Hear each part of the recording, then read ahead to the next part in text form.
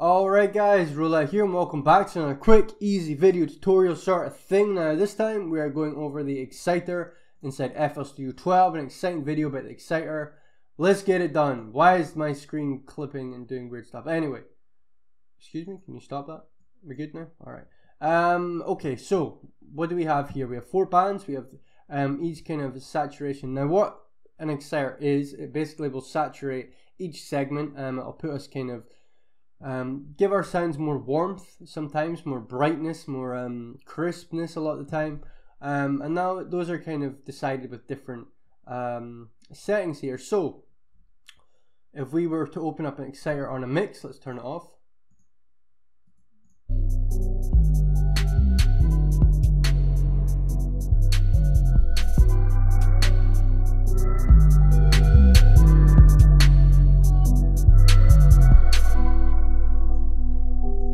Okay, cool. So let's open the exciter now, and let's solo the low end, for example, and let's put this at its most active point right here.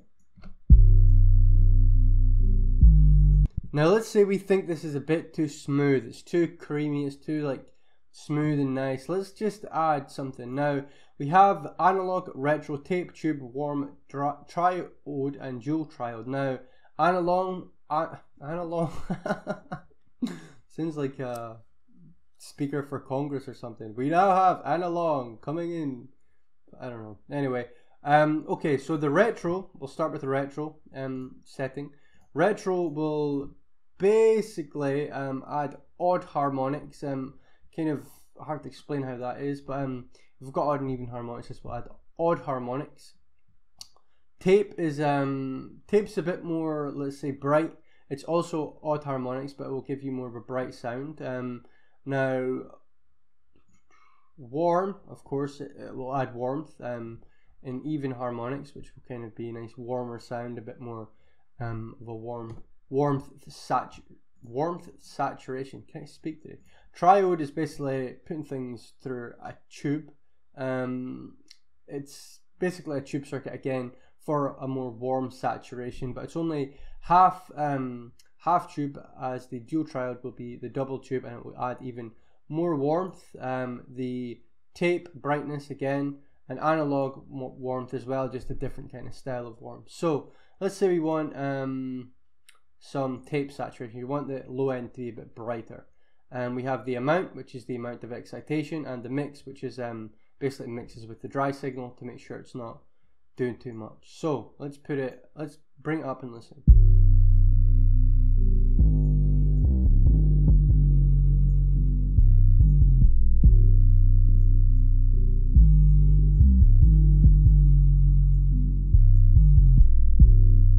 So you'll hear it adds a bit of like distortion, almost a bit of saturation. The tape is will, like I said, brighten it up and make it a bit more crunchy and a bit more crispy.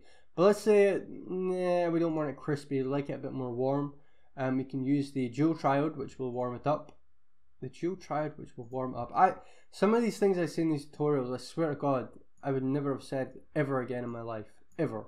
But anyway, let's warm up with the dual triode. Jesus.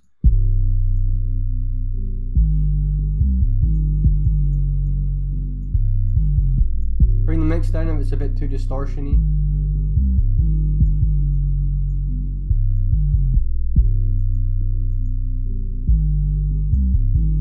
Now you don't want it to sound like all like crispy and distortion-y, and especially in the low end. So just kind of keep it simple. I like the dual triode here with a bit of a smaller mix, and an amount of about 1.7 seems good.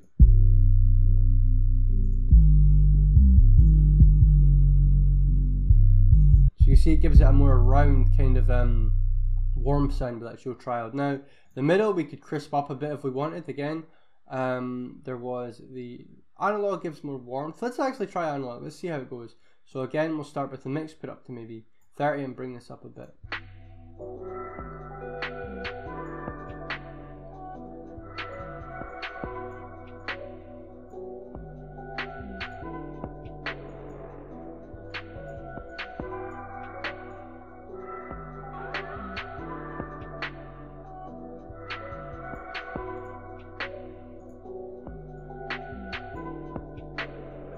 bit bit more of a kind of old style kind of feel, kind of wear and tear sort of saturation, I would kind of say. Again, it's alright, not bad at all. Adds a bit of a cool vibe to it, I guess, a bit different. But yeah, we'll have that amount maybe down at 5, I think that'll do there. And again, we'll use it on here. See if we... Okay, so I definitely want this to be brightened up a bit, because I think it'll add with the sound of it. Yeah, that's perfect. That's it right there. That brings a lot of color to that. A lot. Without. And then with. Yeah, that's great there. Perfect there.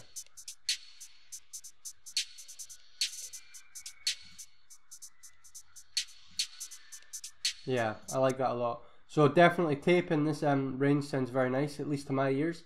Now with the high end again, let's warm it up, because high end can sometimes be a bit harsh. So let's use another dual triode and sound and basically test it on here. Bring it across a bit maybe.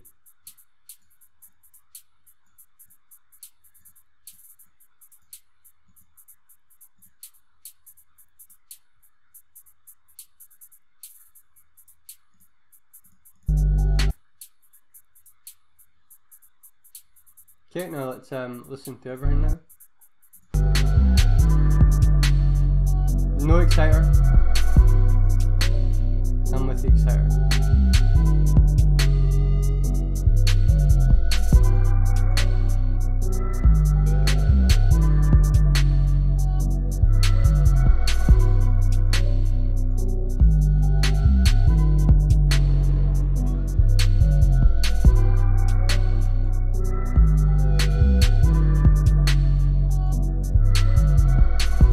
Out. And then with.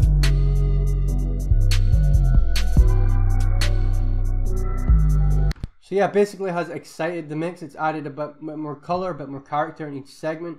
Again, maybe I've overdone it on slightly here, but again, it sounds nice. It sounds a lot more crisp, and that's a perfect way to brighten up or warm your sound with a bit of saturation, a bit of excitement, and everything like that. Now, the next video will be on dynamics. Dynamics is basically got a lot to do with compressing and limiting and all that stuff, so that might be something you'd want to watch. Again, that will be in the next video, but this was I think the 5th installment of the mastering series, and we did it on the exciter. So leave a like, leave a comment, let me know what you thought in the description. Again, all drum kits are here if you'd like to buy them, link will be in the description.